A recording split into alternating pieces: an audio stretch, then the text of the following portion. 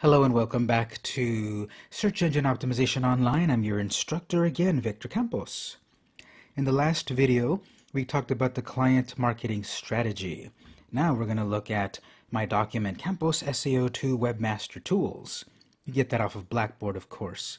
So what you want to do is open up that PDF.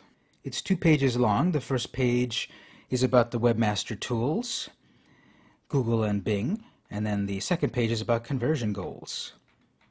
In this class, we're going to focus on using both Google and Bing's Webmaster tools to help us track our efficacy. How effective are our efforts of SEO? Google and Bing both give us tools to check how well we are engaging in SEO, social media, blogging, all of that stuff. That's page 1 of this document. I'm actually going to start on page 2. If these tools will show you results, well, we of course still need to talk about attempting tactics, trying to get results. So that's what page 2 goes on about here, conversion goals. You must decide the goals of your company early on. In my fictional business, Victor's Bakery, I want people to buy my cupcakes. That's a conversion goal.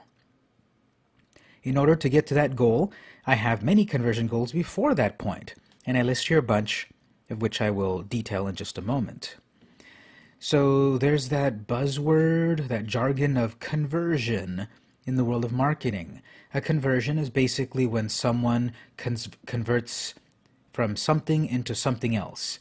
What that means is tangibly, a person has not bought my cupcake yet, and I've converted them, they've bought my cupcake. Buying the cupcake was the conversion, it was the goal. It's very easy to say, my goals, my conversions will be sales. But it's actually a lot harder to get sales because there's so much competition, people don't know we exist, and perhaps we're not marketing in the best way. So here I have various ideas to engage in as goals to get you to your ultimate conversion, which is a sale. Before the sale, I will attempt to do as many of these as possible. You don't have to do all of these or engage in all of these tactics, but the more of these that you're aware of and engage in, the more possibility you have of getting found, getting traffic, getting sales, completing those conversions. I'm going to open up a notepad document just so that I can write some notes, and at the same time I'm going to look at the handout. I will put these notes in Blackboard. Alright, so we've got get followers on Twitter. That assumes you have Twitter. Our note here, social media is highly important for modern SEO. Search engine optimization, search engine marketing. Remember we mentioned that keyword on week 1. Well, what are you doing besides your website, such as social media, such as Twitter? So regarding Twitter, followers are a captive audience. They have chosen to see your message. When you have classic marketing, your audience is very dispersed. Classic marketing is a billboard on the side of the road, an ad in a newspaper, a jingle on the radio, a TV commercial. That's the classic marketing. Everyone drives by that sign on the freeway. Everyone glances at your flyer in the paper. Everyone sees that commercial. Very few, however, take action. Very few at that moment care about your product when they see it in classic marketing. You may have several people see it. That's known as an impression. So let's back up with a little terminology here. Impression, conversion, CTR. Impression. How many people saw your message? Conversion. How many people acted on your message? My message is, check out this amazing cupcake. Okay, well, how many bought the cupcake? Impressions versus conversions, which then leads us to CTR, which is click-through rate. A simple equation here. Conversions divided by impressions equals CTR. Take the number of actual conversions, which could be a brand new Twitter follower, or a like on a Facebook post, or a share on a Pinterest pin. Take that conversion, take that result, divided by impressions. How many followers do I have? How many people saw that tweet? How many people heard my podcast? Take those numbers, divide them, and then you get a percentage. And often you'll have single-digit results in the CTR, and that's perfectly fine. That's perfectly normal. It's very hard to convince people from a plain old tweet, buy my product. It's hard to convince people from a billboard, buy my product. So if you have single-digit CTR value, that's okay. Perhaps we can improve it as time goes on and our efforts increase. But even getting up to the 9% click-through rate, 9% efficiency is still very good, because many of us will have 1%, 0.1%, a very low percentage of results. Regarding social media as well, we have to think about the 1% doctrine. Social media is about the 1%, which is 1% of your audience is your true audience. 1% are going to be the ones that actually follow the link to your tweet, the ones that are actually then going to add the product to their shopping cart, and the ones that will actually fork over their credit card. It is a very low number, and it is a very high bar to get it higher than that. But that's just the reality of this. It's so much easier to comment on a picture, share that link, give a like, than actually buy something or call you for a consultation or hire you. So we have to think in terms of 1% will be the most active, ardent, effective clientele. Therefore, getting back to Twitter, build followers on Twitter, because only 1% will be real followers. That is a very high bar that I'm setting. Yes, you may have a great online presence. You may have a result more of 25% CTR or even higher, but it might be very difficult for most people. So the more followers you get, if I've got 100 followers, 1% of 100 is 1. One follower will go all the way through from my tweet to buy the product. Therefore, we need to engage in a lot of SEM to bring those numbers up, that CTR number. Next item, get social interactions on Facebook. So Facebook and all the networks have these interactions, social interactions. They have these things that people can accomplish on social media. If you think about it, every network has this. Facebook, Twitter, Pinterest, Snapchat, etc. They just have variations. There is the like, and in my notes I should have written it as likes, comments, shares. This little bit different order. This is the order that I would think about them, because this is the order of their value. Not that likes are worse than comments. It's just that likes aren't as valuable as comments or shares. There's actually a fourth interaction I'll mention in a moment. But think about it. You share a great photo of your product on Facebook, and someone likes it. The end. What else is there? They've moved on to something else. Well, what if instead of liking, or in addition to liking, they also commented, and they said, "What a great looking picture, so tasty." Okay, that seems to be perhaps a more serious follower. We can then target that follower or figure out the demographics of that follower to then have a real conversion, going from a, "That's a great cupcake, I love it," to messaging them, "I'm glad you like our cupcake. Here's a coupon for your first cupcake for free. Buy one, get one free." So that shows some more of your true followers. The next level up, shares. That usually means that someone liked your message, your post, your picture, your video so much that they've chosen to spread the message to more people. They've shared it. Twitter calls it a retweet, but it's like forwarding someone's email. You get an email of a great newsletter article, let's say, and you forward it to 5 more people. 5 more people now know about it.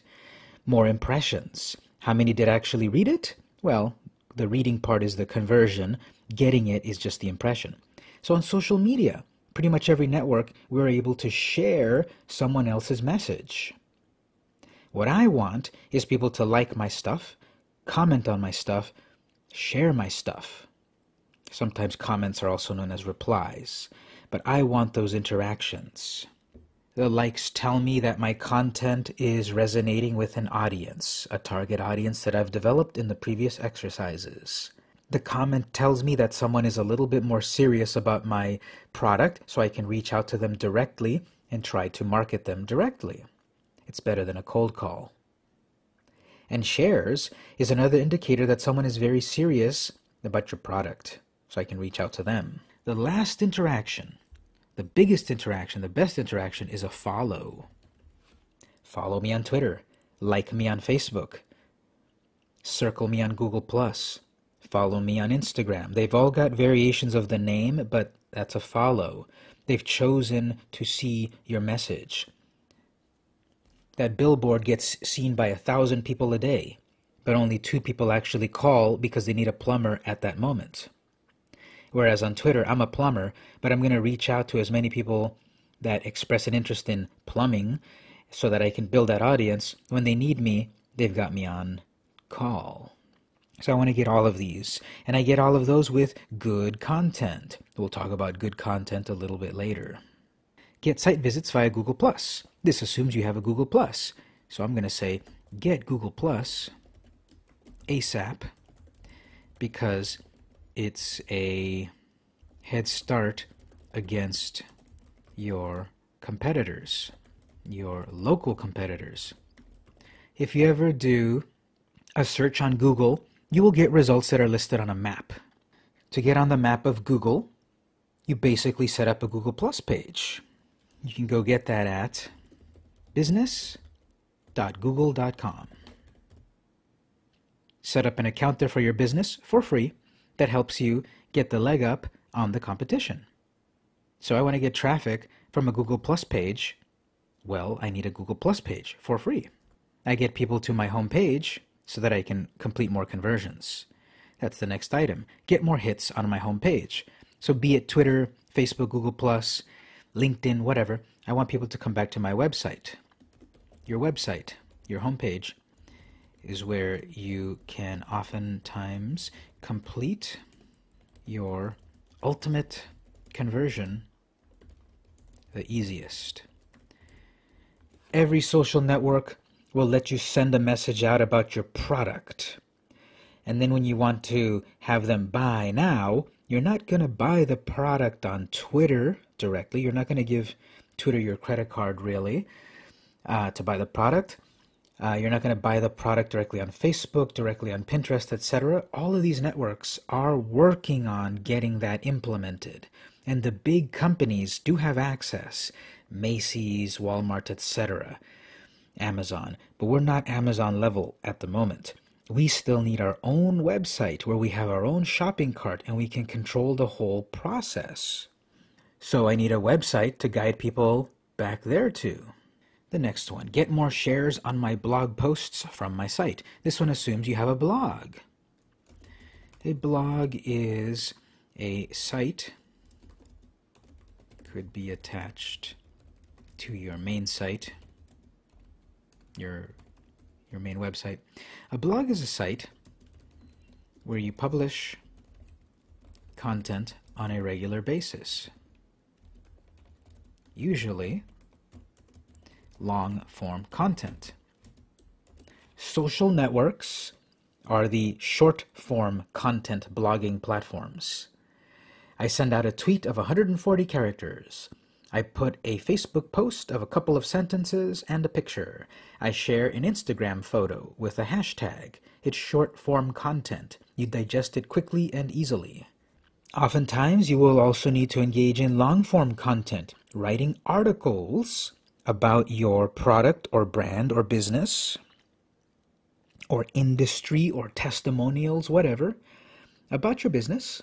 And this is going to be longer than a tweet, longer than a Facebook post. I teach a class on blogging. You need to look it up in the course catalog when that's being offered. So I can't go into a lot of detail about blogging, as well as social media. I can't go into a lot of detail in social media in this class because I teach a class on social media where we go in depth.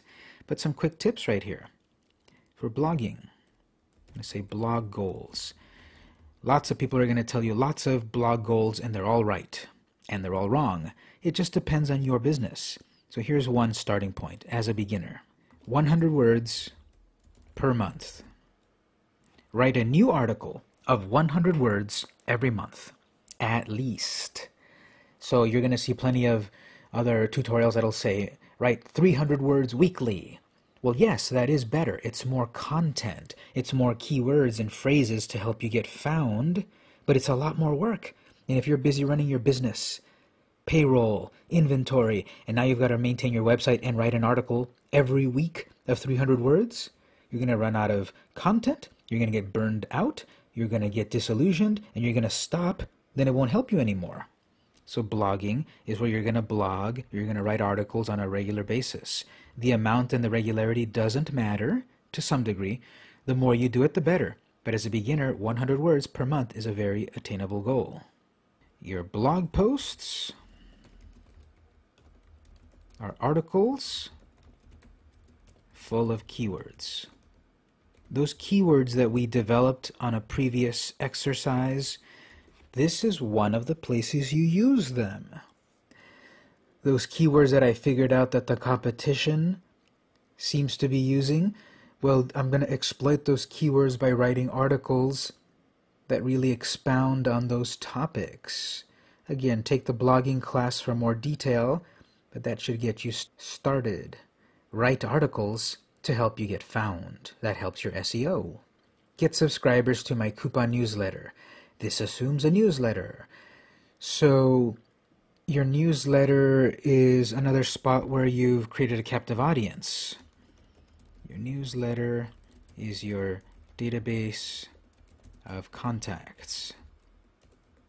People chose to give you their email to market to.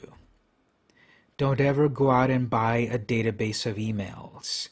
Those are probably email accounts that are not legitimate or of people that don't care about your product. You're not going to cold call people randomly about what they don't care about at all, especially in the digital world, and you'll be labeled a spammer. That'll affect your rankings on the search engines, and it could be very hard to get out of that rut of negative SEO. So on your website, you will have an easy way for people to subscribe to your newsletter. What should your newsletter be about? Well, that's a little bit out of the scope of our class, but here's some ideas. Send your latest blog post to their inbox. Instead of visiting your site, send them the article directly to their inbox with links back to your website to buy the product. Send exclusive VIP content. Things that you cannot find anywhere on your website or your social media. That's then an enticement for people to subscribe to you. Community building. Use the newsletter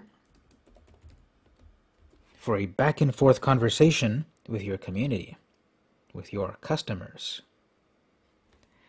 In order to convince people to subscribe to your newsletter, don't do this. Subscribe now. Don't set it up so that it's simply subscribe now. Why? What am I going to subscribe to? Who am I giving my email address to? Are you going to sell my email and spam me? No, what you want to do instead, subscribe for VIP content or keep up to date. Subscribe or stay in the know. You don't have to explicitly say subscribe. get the point across that they will be subscribing to a newsletter and the benefits. Simply a subscribe now does not entice people. That's not good marketing. So some sort of button, some sort of system that lets people subscribe. If you are a physical location, a physical business, eventually you want people to visit your physical location. So get virtual clients to come to my physical location. Use the local search feature of a social network to find customers near you. The power of social media, of marketing, of new marketing, Marketing 2.0, is that you can find people all over the place, whereas putting that ad in the newspaper goes out randomly to people that might not be interested. So using the search feature of Twitter, using the search feature of Facebook, Instagram, etc., I can find people locally. Each network is a little different on how you do it, but each network has a way for you to target a zip code or a city, and of course keywords and terms. So if I have 100 followers, well, some of them are going to be out of the county, out of the state, out of the country, but some of them are going to be near you. So using the search features of those networks, I want to see who is tweeting about a particular topic. Or on Facebook, I can target a particular location that will see my message. Then those people make them aware that you exist, are close by, and with some sort of enticement, come to the business. Search zip codes, keywords, also known as hashtags, to find local people you can target to bring them to your shop. This, of course, assumes you've got some sort of local location. If you don't have a local location, this might not be the best tactic for you, but it's still useful to search keywords and hashtags. And lastly, I've gotten that customer who was on Twitter to come to my shop on Main Street to buy the cupcake. Ultimate conversion achieved.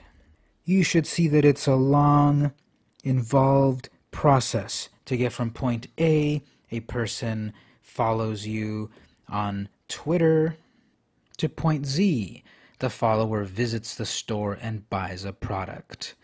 That's why search engine optimization goes hand in hand with search engine marketing. An emerging term that takes both into account is content marketing. And you can read more at that article.